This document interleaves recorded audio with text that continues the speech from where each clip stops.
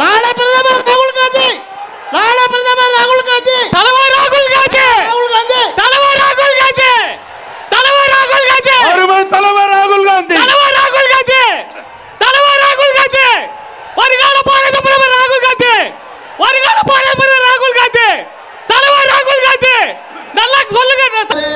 நமச்சிவாய தலைவர் சொன்னத ஏதோ புடிங்கினார், எதுவும் புடல.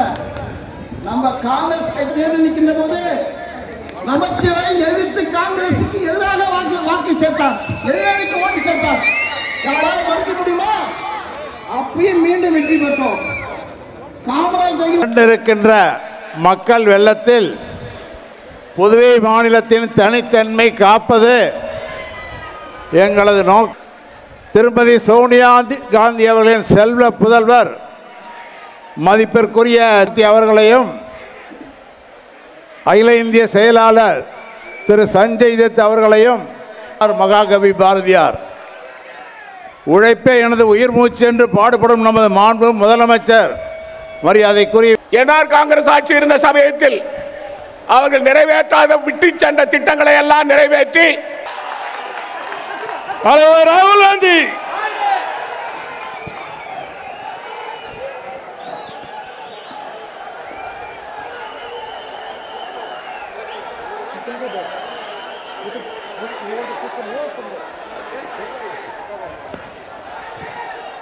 KC Venugopal ji, Dinesh Gundu Rao ji, Narayana Swami ji,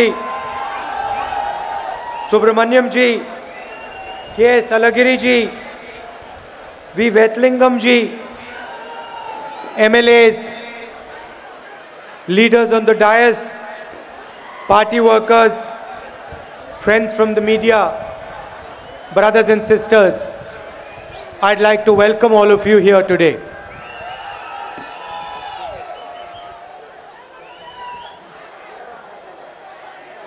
Puducherry has a very particular and unique culture and history. Puducherry மாநிலம் இந்தியாவிலே ஒரு தனித்துவமான கலாச்சாரத்தையும் ஒரு முதன்மையான இடத்தையும் பெற்றிருக்கின்ற அற்புதமான நிலப்பரப்பு. There are many different cultures, languages and traditions in this country. இந்த நாட்டில் பல மொழிகள், பல கலாச்சாரங்கள், பல பின்புலங்கள் இருக்கின்றன. In fact, all these different cultures, languages and traditions are what make our country so strong and so unique.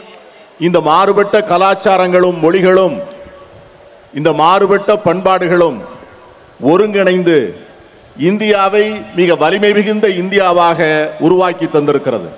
Most countries have one language, one tradition, one religion. India has many languages, many histories, many traditions. உலகின் பல நாடுகளில் ஒரே மதம், ஒரே மொழி, ஒரே கலாச்சாரம் இருந்து வருகின்ற சூழ்நிலையிலே இந்தியாவிலே மட்டும்தான் பல்வேறு மொழிகள், பல்வேறு கலாச்சாரங்கள், பல்வேறு பின்னணிகள், வரலாறுகள் உள்ள ஒரு தேசமாக நம் தேசம் நிமிர்ந்து நின்றது. And when you ask a foreigner what is India's strength, they will tell you your many languages, your many traditions, your many histories, and most important, the fact that all these different languages, traditions, ideas, they live peacefully, harmoniously and affectionately.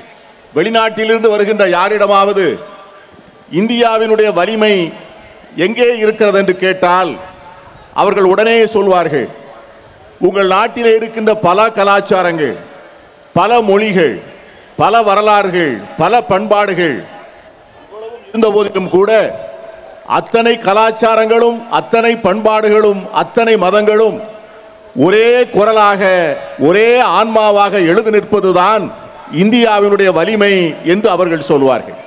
And to us in the Congress, it does not matter how many people speak a language.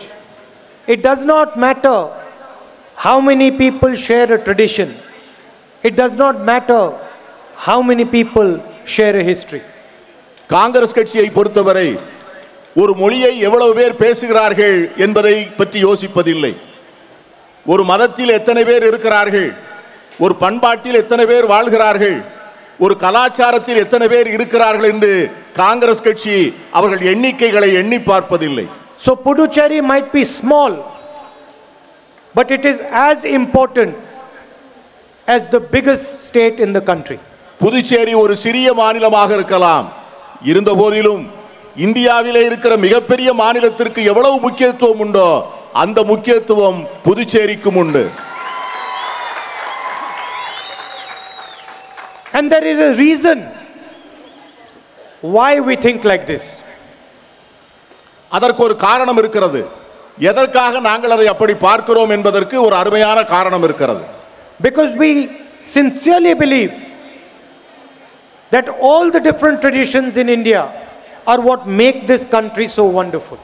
நாங்கள் ஆத்மார்த்தமாக நம்புகிறோம், இந்த இந்தியாவிலே இருக்கின்ற பல கலாச்சாரங்களும் பல மதங்களும் பல மொழிகளும் தான் இந்தியாவை உண்மையிலேயே வலிமையாக வைத்திருக்கிறது என்று காங்கிரஸ் கட்சி ஆத்மார்த்தமாக நம்புகிறது.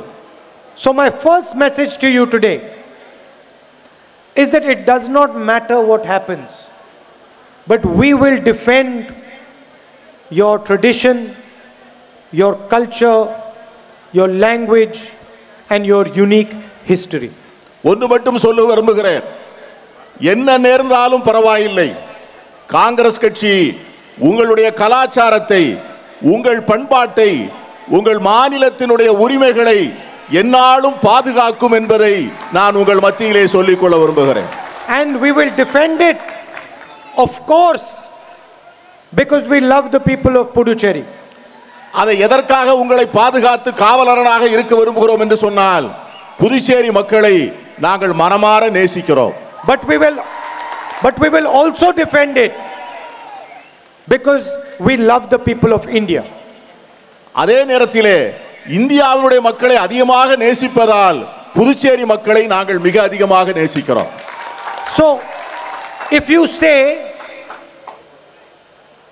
that Puducherry is India, then you also have to say that India is Puducherry. நீங்கள் புதுச்சேரி இந்தியாவிலே இருக்கிறது என்று சொல்வீர்கள் என்று சொன்னால் நீங்கள் இந்தியாவும் புதுச்சேரியிலே இருக்கிறது என்பதை நீங்கள் ஒத்துக்கொள்ள வேண்டாம். It cannot be anything but a relationship of respect. அது என்ன அடிப்படையிலே அமைகிறது என்று சொன்னால் ஒருவர் மேல் ஒருவர் கொண்டுள்ள பரஸ்பர மரியாதையின் மீது அமைகிறது. Because we are part of a nation. We are pieces of the same nation.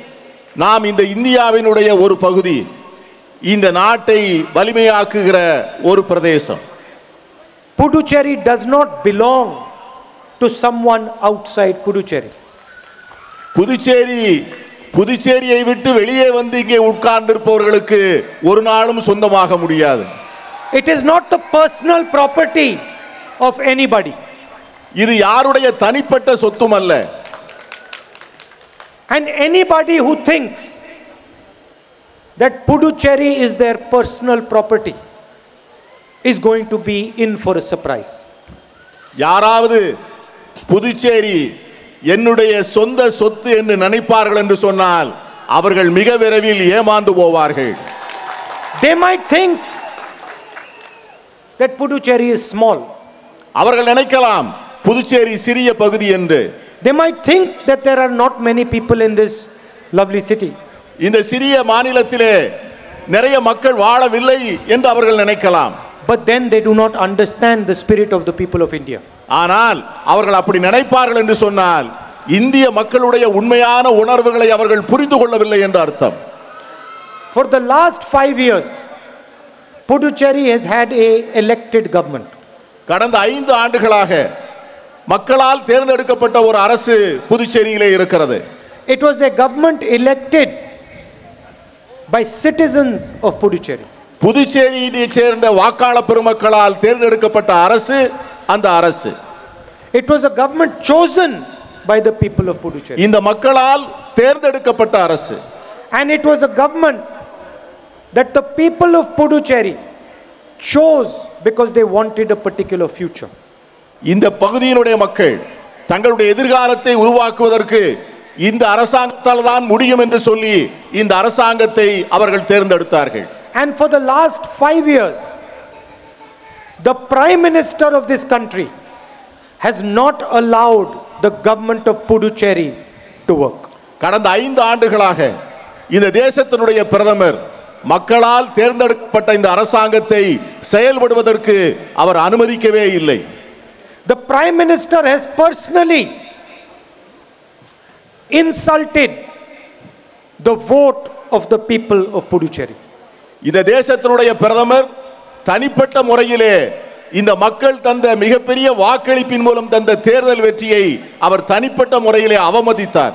Through the office of the LG, he has repeatedly sent you a message saying to you that your vote does not matter. இங்கே இருந்த துணைநிலை ஆளுநர் மூலமாக அவர் ஒவ்வொரு நாளும் சொன்னார், உங்கள் ஓட்டை நான் மதிக்க மாட்டேன், நீங்கள் அளித்த வாக்கை மதிக்க மாட்டேன், நீங்கள் தேர்ந்தெடுத்த அரசை நான் மதிக்க மாட்டேன் என்று சொல்லி துணைநிலை ஆளுநர் மூலமாக ஒவ்வொரு நாளும் நடவடிக்கைகளின் மூலம் சொல்லிக் கொண்டிருந்தார். He has repeatedly told you that the only thing that matters is that he is the Prime Minister of India.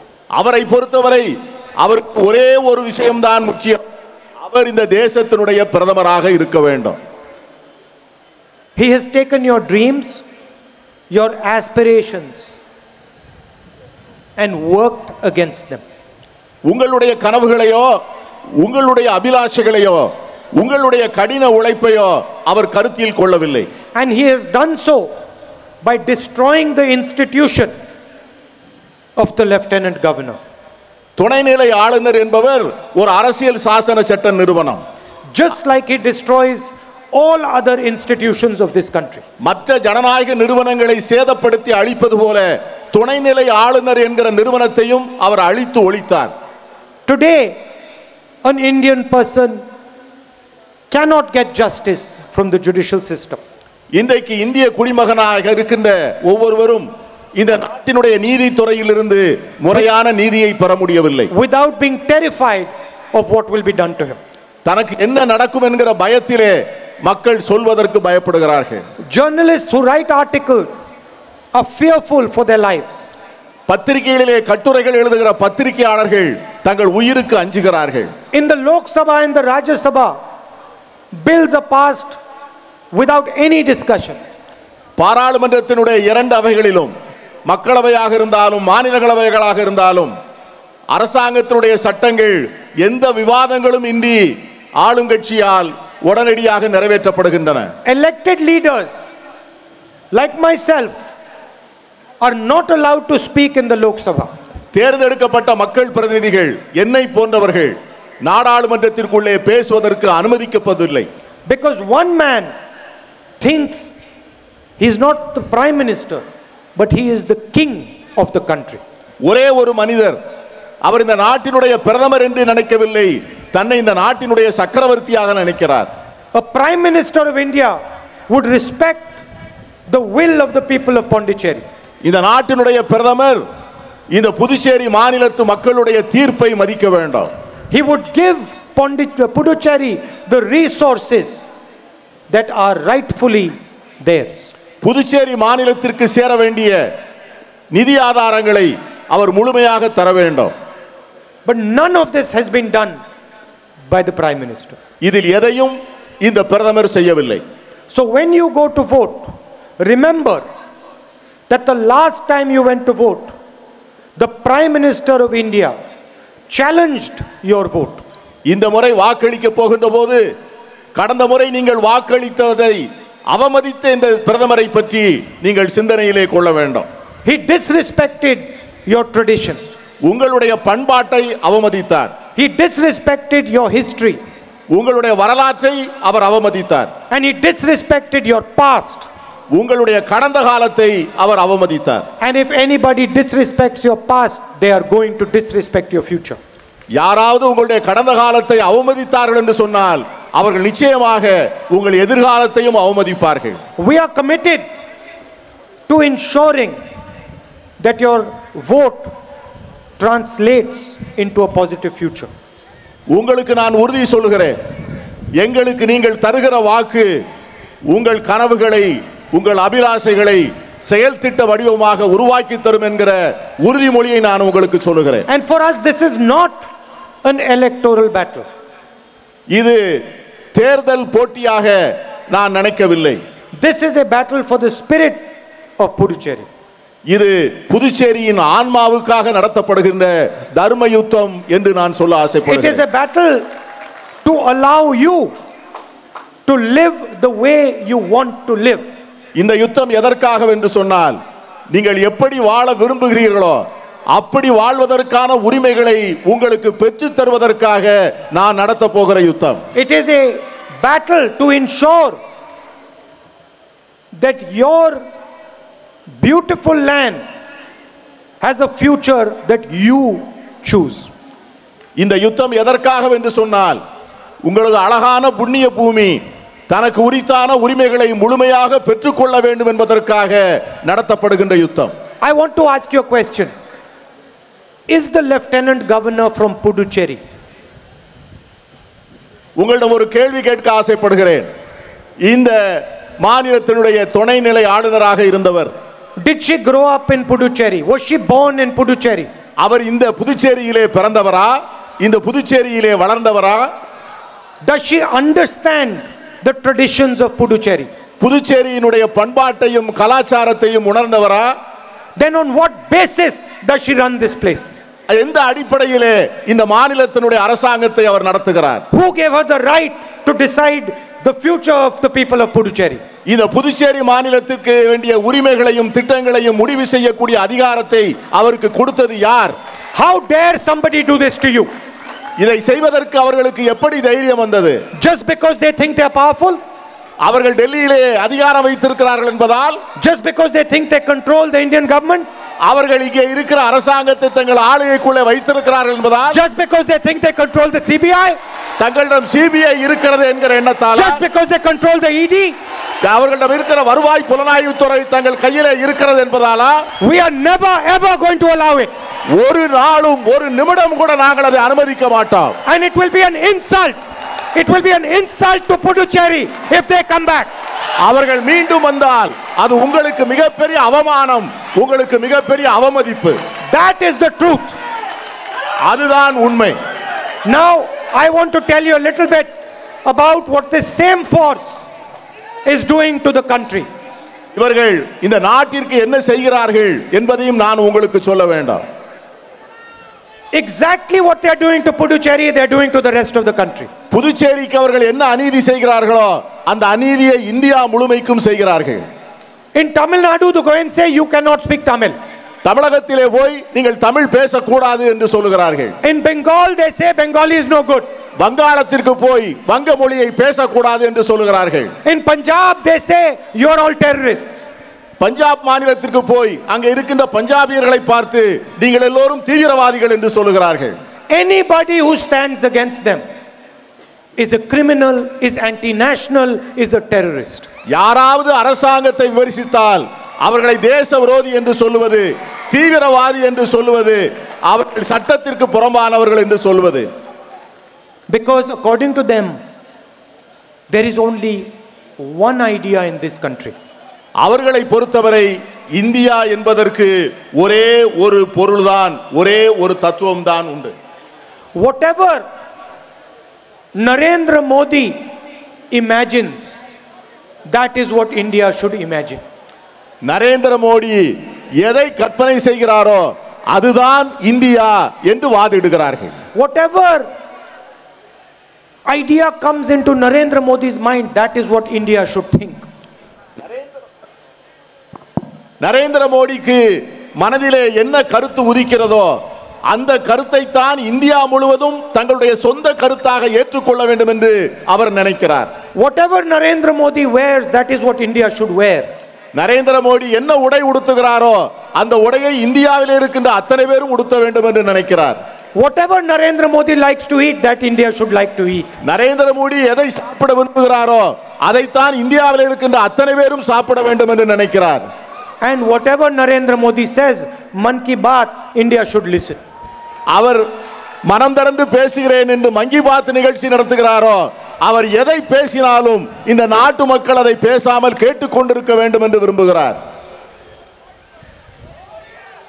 Every single thing the Prime Minister has done for the last 6 years has been done for the richest people in this country. கடந்த 6 ஆண்டுகள் இந்த தேசத்தினுடைய பிரதமர் எடுத்த ஒவ்வொரு நடவடிக்கையும் தேசத்திலே இருக்கிற மிகப்பெரிய பணக்காரர்களுக்கு உதவி செய்வதற்கு தானே ஒழிய வேற யாருக்கும் எந்தவித பயனும் கிடையாது. Now there are many rich people in this country.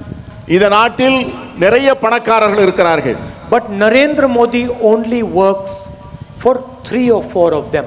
ஆனால் பிரதமர் மோடியோ 3 அல்லது 4 பேருக்கு மட்டும்தான் இந்த அரசாங்கத்தை நடத்துகிறார். Maximum 5 or 6 of them. கூடுதலாக இருந்தால் 5 அல்லது 6 பேர் இருக்கும். And those 5 or 6 people, whatever they want, he will give them. அந்த 5 அல்லது 6 பேர் எதை விரும்புகிறார்களோ அவர்கள் எதை விரும்பினாலும் அதை அவர்களுக்கு அளிப்பார். Why? ஏன்? Because they control the media. அவர்கள்தான் இந்த நாட்டினுடைய ஊடகத்தை அவர்கள் கைகளிலே வைத்திருக்கிறார்கள். And whatever they say, the media says. அவர்கள் எதை சொல்லுகிறார்களோ அதைத்தான் இந்த நாட்டின் ஊடகங்கள் சொல்லும். Narendra Modi did demonetization. Narendra Modi பண மதிப்பிழப்பு நடவடிக்கை எடுத்தார். I want to ask you, how many people here were helped by demonetization? நான் இங்கே இருக்கின்ற உங்களை கேட்க விரும்புகிறேன். பண மதிப்பிழப்பு நடவடிக்கை மூலம் யாராவது உங்களில் ஒருவர் பயன்பெற்றிருக்கிறார்களா என்று எனக்கு சொல்லுங்க. How many people put their money into the bank?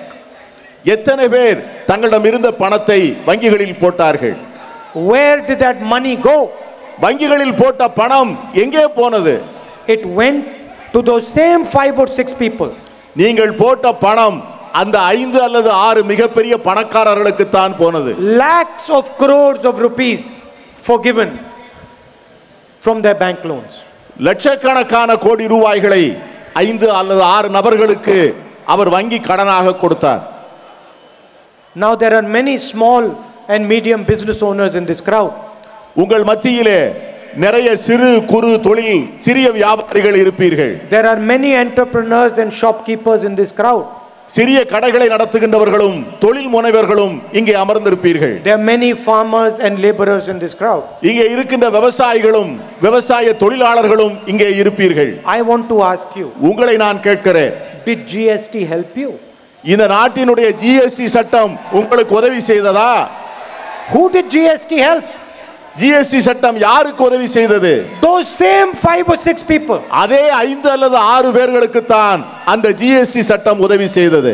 During Corona, the Prime Minister told you, he taught you a new way to fight a dreaded disease.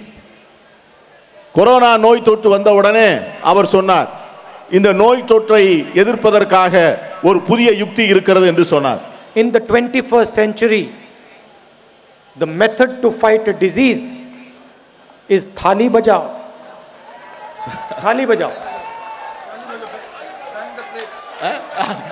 இந்த 21வது நூற்றாண்டிலே ஒரு பெரிய நோய் தொற்றை வெளியே விரட்ட உங்கள் கைகளிலே இருக்கிற தட்டுக்களை தட்டுங்கள் என்று சொன்ன புத்திசாலி பிரதமர் தான் நம்முடைய பிரதமர்.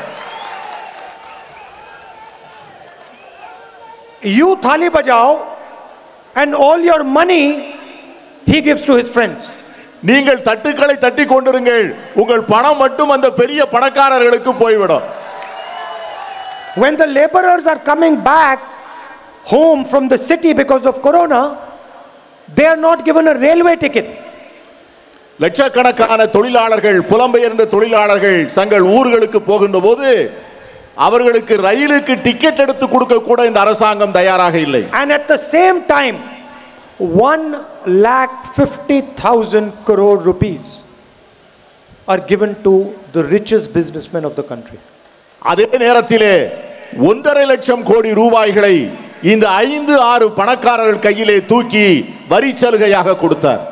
And now, during Corona, the Prime Minister attacks our farmers with 3 new laws.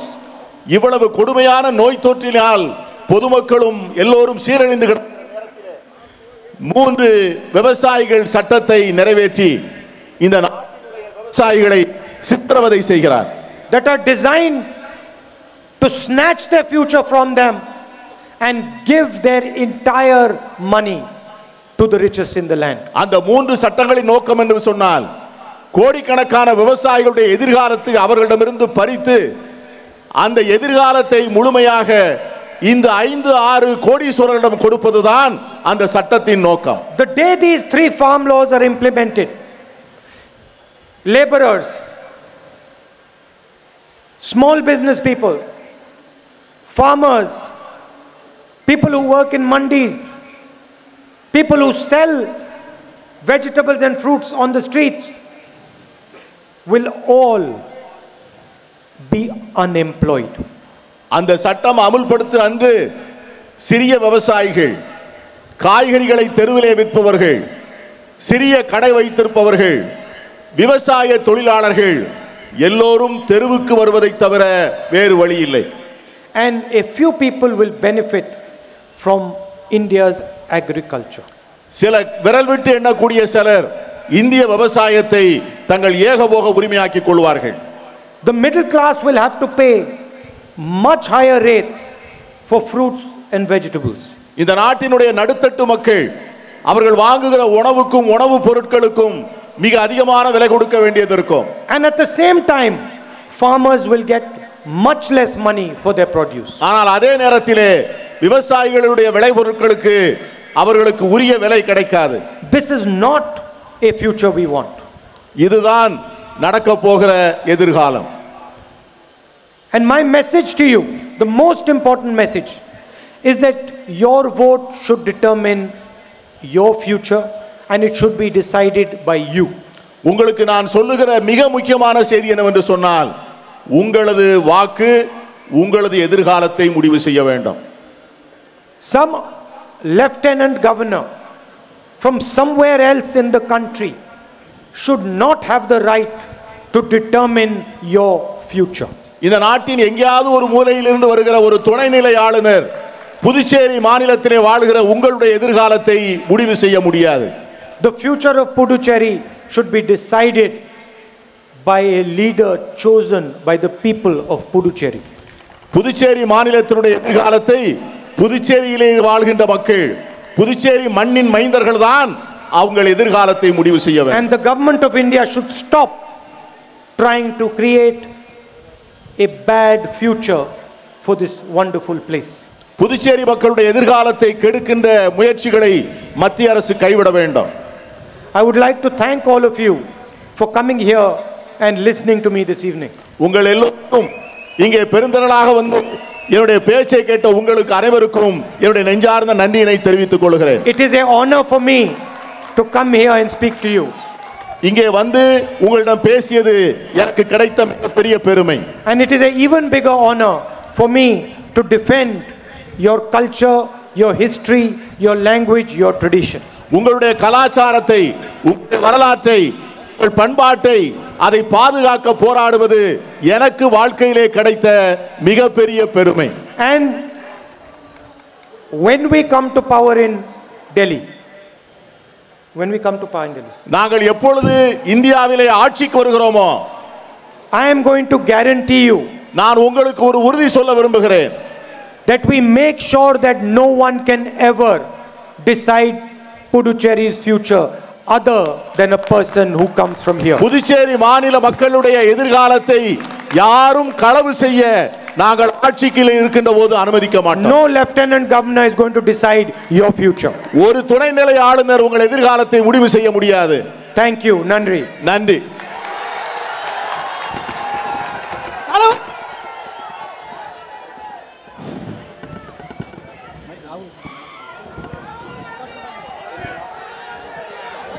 Congress பேர் இயக்கத்தினுடைய தலைவர் பெருமக்களுக்கும் வருகை தந்து சிறப்பித்த காங்கிரஸ் பேர் இயக்க தலைவர்களுக்கும் தொண்டர்களுக்கும் இந்த பொதுக்கூட்டத்தை சிறப்பாக நடத்தி தந்த புதுச்சேரி பிரதேச காங்கிரஸ் கமிட்டியினுடைய தலைவர் ஏவி சுப்பிரமணியம் அவருடைய சார்பிலே உங்கள் அத்தனை பேருக்கும் நன்றி நன்றி நன்றி. சிறப்பான பாதுகாப்பு ஏற்பாடுகளை தந்த காவல்துறையினருக்கும் பத்திரிகை நண்பர்களுக்கும் புதுச்சேரி பிரதேச காங்கிரஸ் கட்சியின் சார்பிலே நன்றி தெரிவித்துக் கொள்கிறோம். அருமை தலைவர் ராகுல் காந்திக்கும், அருமை தலைவர் நாராயணசாமி அவர்களுக்கும், அருமை தலைவர் வைத்திலிங்கம் அவர்களுக்கும், தினேஷ் குண்ட்ராவ் அவர்களுக்கும், சஞ்சய் தத் அவர்களுக்கும், தமிழக தலைவர் KS அழகிரி அவர்களுக்கும், மொழிபெயர்த்து தந்த அருமை தலைவர் பீட்டர் அல்போன்ஸ் அவர்களுக்கும், ஏனைய தலைவர் அத்தனை பேருக்கும் புதுச்சேரி பிரதேச காங்கிரஸ் கட்சியின் சார்பிலே நன்றி நன்றி. ஜெய்ஹிந்த்.